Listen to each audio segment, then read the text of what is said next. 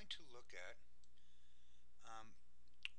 running crossword puzzle games inside of a class in the Edupunk.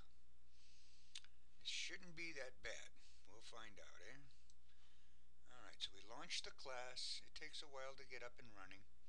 Looks like a regular class. But let's go into our content library. Now, let's say it is the month of October, and we know that Michael rowed the boat. Or no, let's go with another one. Let's just pick any one. But if we go down to the bottom of the list, you'll see X words. So, if we know the name of the game, or the month, the things we're working on, we've got alive, and C means just the chorus.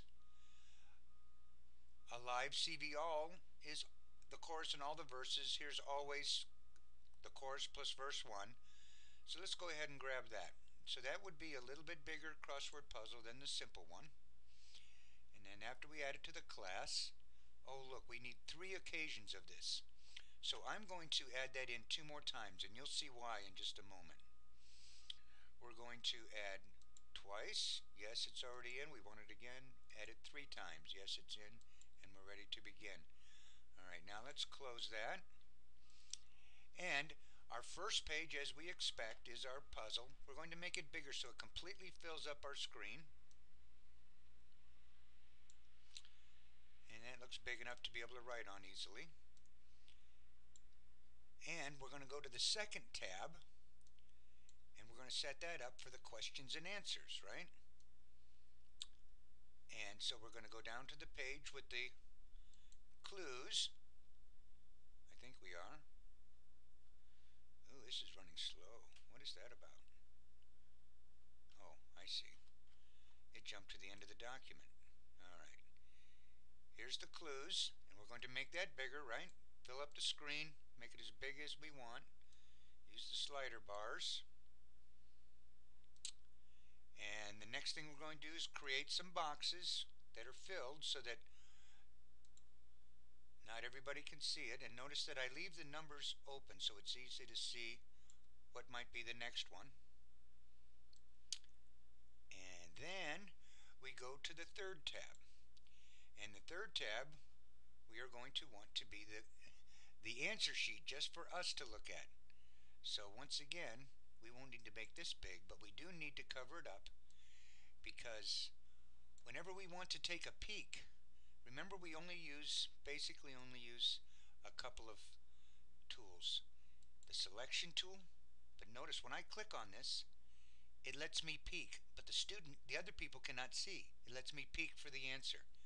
I'm going to get rid of this extra whiteboard, and now I can play the game. I use 2 tools. I use the pencil tool and the select tool. So, one across, we use the select tool. Opposite of take, opposite of take. And click on the screen, go back. Someone guesses give. We write the answer in. We might keep score. I suggest you let someone else keep score for you. And then we're ready for number 1 down. And so we go to 1 down, change to selection tool, 1 down, tough part of meat, tough part of meat. Ooh, I don't even know. Before I can give hints, I'm going to take a peek. 1 down, ooh, gristle. See it right there? Gristle? Okay. And then I can give some hints and help people.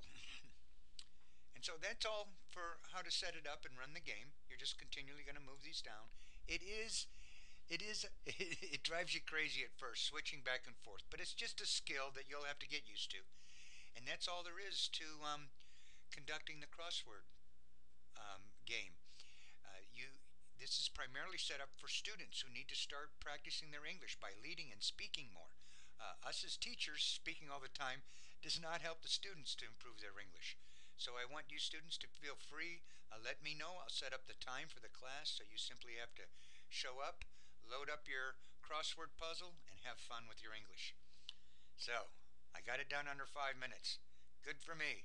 Hooray! That's all.